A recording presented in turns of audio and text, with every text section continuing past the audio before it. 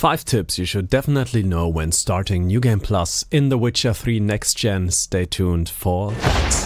What's up guys, my name is Franky Boy. On this channel you can expect everything regarding The Witcher 3, so stay subscribed for more.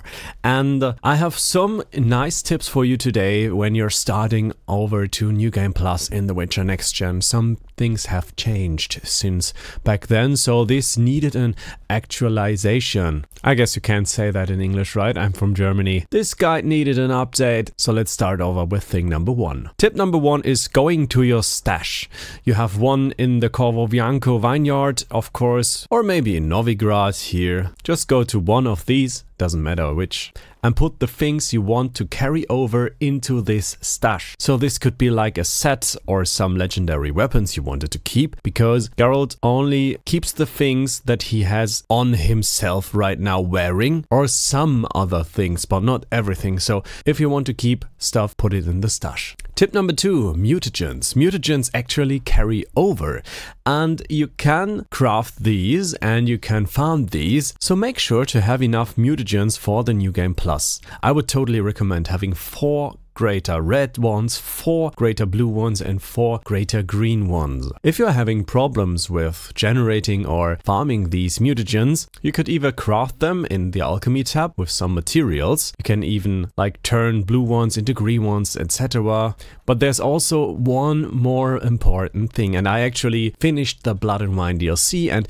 when you go back to Corvo Bianco, which is your house right here, and you go into the bedroom, so you enter the house, go to the left, and then you see it. There's a letter from Regis. You can read it. Hey Geralt, got a present for you. And it's the mutagenerator. How awesome is that? I totally forgot that. I never even had a clue of that when I started New Game Plus, and I want you guys to use it. It's actually in the quest items tab, right above this face cam. It's the mutagenerator, and you have to kill 100 creatures, and then you can click it and you generate a mutagen, a random big one. And as I just told you, you can like change the blue one into the green one, etc. So you can use it to generate mutagens and farm. And I have some videos about farming anyways, and you can just use one of these farm spots I showed you to farm these. So make sure to have 4 greater ones of each kind before starting New Game Plus. Point number 3, alchemy recipes, of course. Alchemy makes Geralt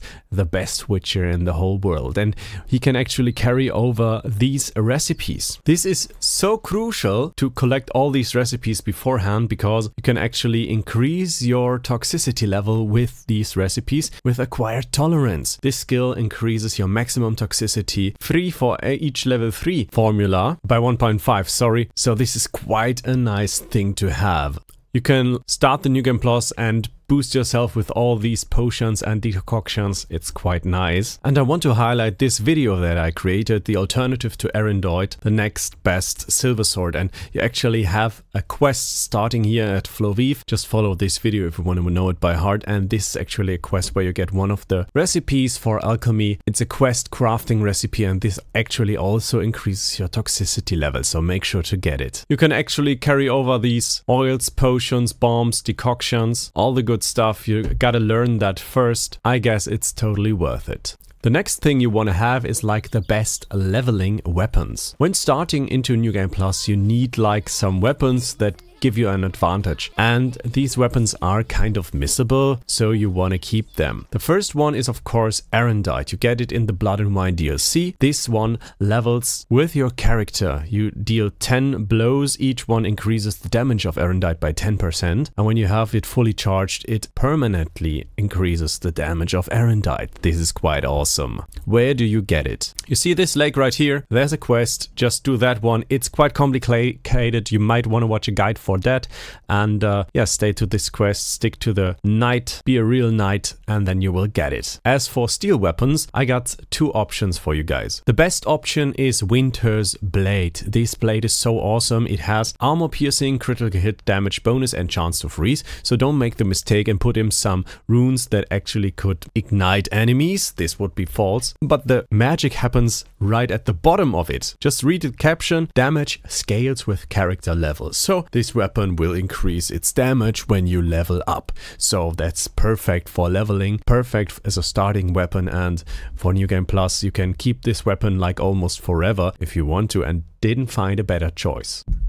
Now you could also get like the Witcher's Steel Sword, but it doesn't level to your character. It's just affordable at the vendor with the top-notch swords in Novigrad, and this sword always has the level you buy it on. So it doesn't level, but you can buy it at level 55, and then you have a level 55 starter weapon for New Game Plus. Totally possible. You get it right here at the Hierarch Square where the top-notch swords guy is. But I recommend the Winter's Blade, and I didn't tell you where you get this one. You get it at the Skellige Island right when you ask for help of Skellige at the Battle of Kaer Morhen in the main quest, and they tell you, yeah, we can't help you, sorry boy, but we got this awesome blade for you. It's the Winter's Blade. It's freezing cold outside. Take this sword and you will win. And actually right now in the 4.0 patch it's finally viable. Beforehand it was totally crap. The other option is of course the famous blade from the bits.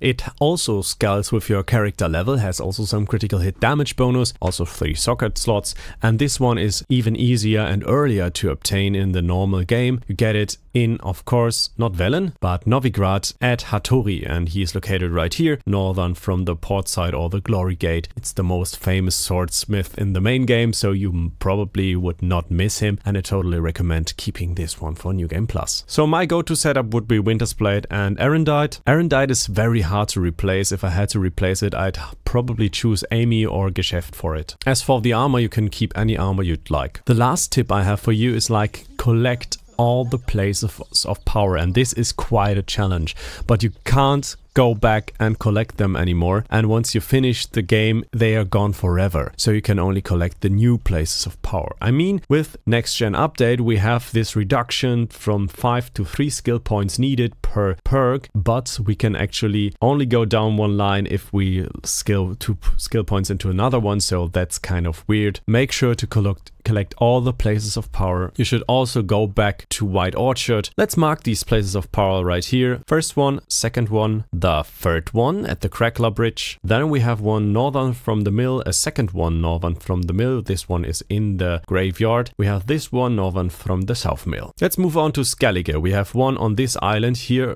left from Harviken. One in this northern island at Ingvar's Fang. One here at Svorlag, one eastern from the Wild Shore, and here on this pathway you can probably get here, maybe go south from Faunhalla. You have one at the Druids camp, one eastern from Gedeneath, one at the Crossroads, and another one in this ancient crypt I think, and also one here at the bridge of Kertrolde right here. As for Velen, we're starting at the very south. This one's here at Olena's Grove. This one is at the Road to Bold Mountain at the Ancient Oak. We have one at the Dragonslayer's Grotto. Let's keep it to the southern area, one northern from Byways. And I might have missed something right here, but my next one is here at Lorenruk. I think you have to dive for this one, to be honest. You have one in Novigrad, of course, and maybe I missed some right here and I didn't find them. This could be, so sorry for that. There is none in Vizima, so don't mind about that. And going back to Blood and Wine DLC, we have one in the south right here at the Hortons Vineyard, one at the Thermes Palace Ruins, one at this outpost, and how do we pronounce it? Ryukan's Outpost or Ryukan Outpost? Maybe a little bit more French, I don't know.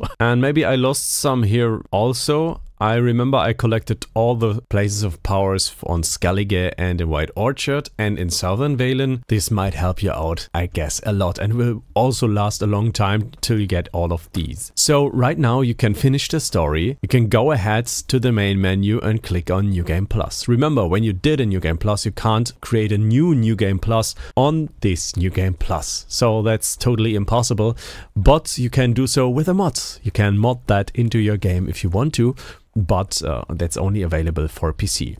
And I know this question appears in every of my videos. Why do you have 9000 inventory space? I made a video about it. It's called 5 next gen mods that will change your life in The Witcher 3. So check this video out if you want to know why that is. Of course, spoiler alert, it's a mod, but I will tell you more about my mods in this video. Hope I could help you guys out, and thank you for this awesome Witcher journey we've been on over all these years, and I'm so happy for the next Witcher game games to come out and finally be released. Oh, I found a new marker right here. This is crazy. What the heck? I think I should be exploring more into Sun, and this is so beautiful, like whoop whoop. Awesome looking game. See you guys in the next one. Thank you very much for sticking around, and I totally forgot to turn on my oven. There it is back again. See you guys. Goodbye.